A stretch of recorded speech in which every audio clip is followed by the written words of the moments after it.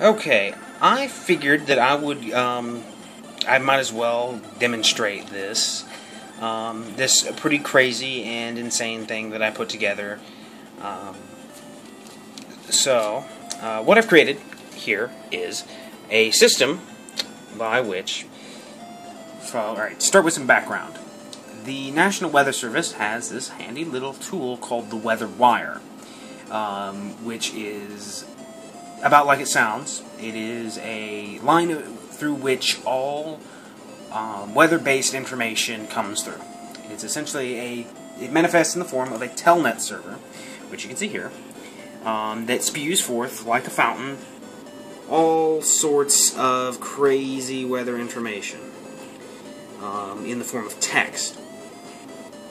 So this wire conveys all the information for the entire country issued by the National Weather Service, from severe weather warnings, tornado warnings, for thunderstorm, winter weather, what have you, to more mundane things like forecasts and climate summaries and hydrologic reports and all sorts of boring drivel. So from the exciting to the mundane, everything comes through here in this fast-scrolling list that looks really cool. But this kind of by itself is useless to the average user unless you're going to sit here and stare intently into the abyss of information.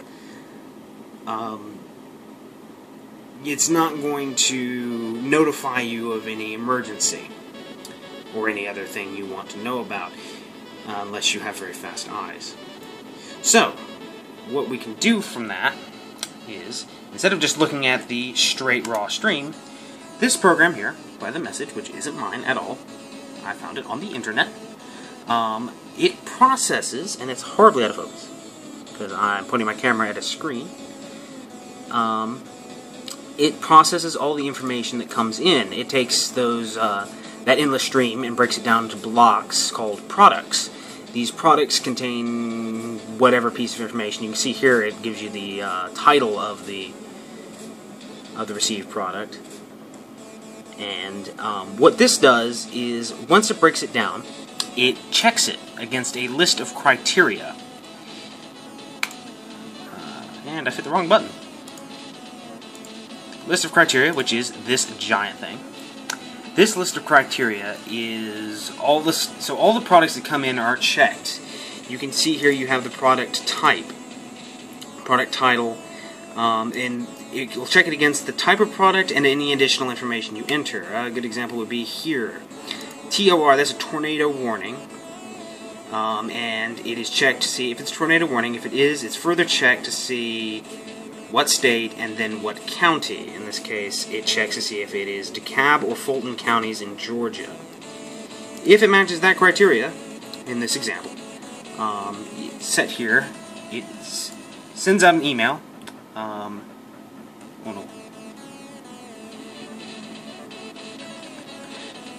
Alright, I've broken that. It sends out an email to both my main email address and as an SMS to my phone in the event it's incapable of receiving the email for whatever reason.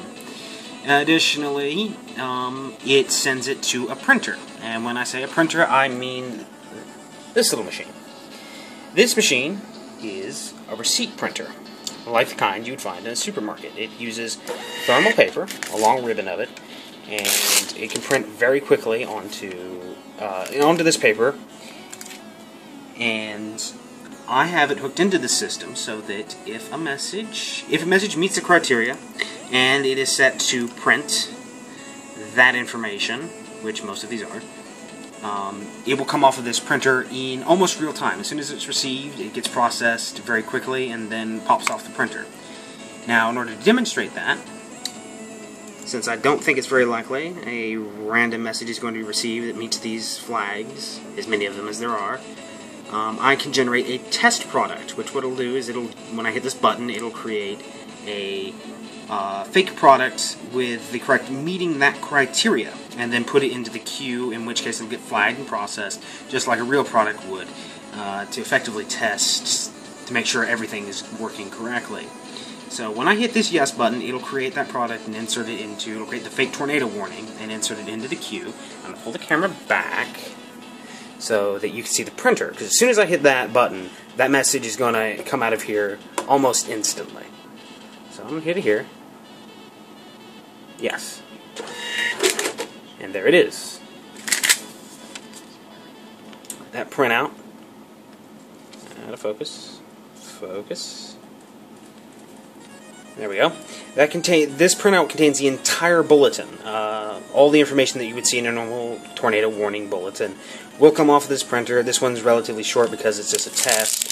A normal one would be much longer because it would contain the information like the cities, the nature of the threat, that sort of stuff.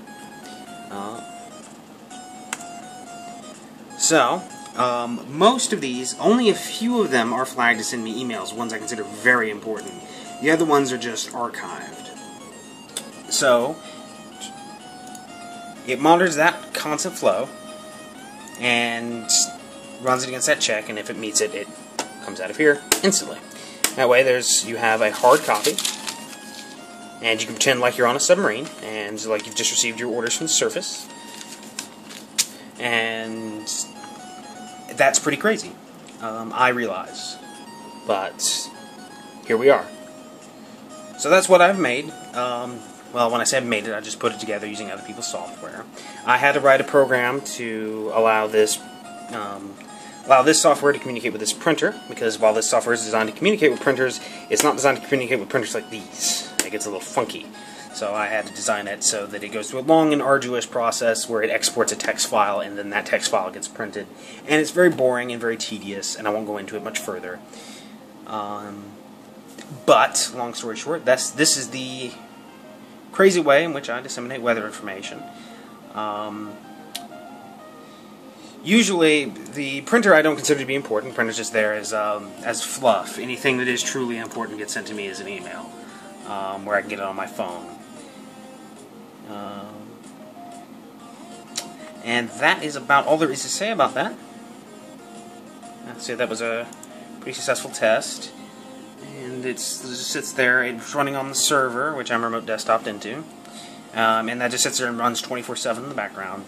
And anything that's pertinent gets pushed over here. If the printer's offline, it gets sent to my phone. So there's no big deal that way. And it's pretty cool. It's really strange and really esoteric. I'm not going to lie. I'm not going to pretend it's not. But whatever. I'm into it. Fuck you. That's how that works. And then this sits here and spews information. I usually don't have this open, but this is just to demonstrate. And you can just stare into the abyss, the endless stream, forever. It never stops. Never. Well, I imagine it could stop. But if it did, I think we'd all die.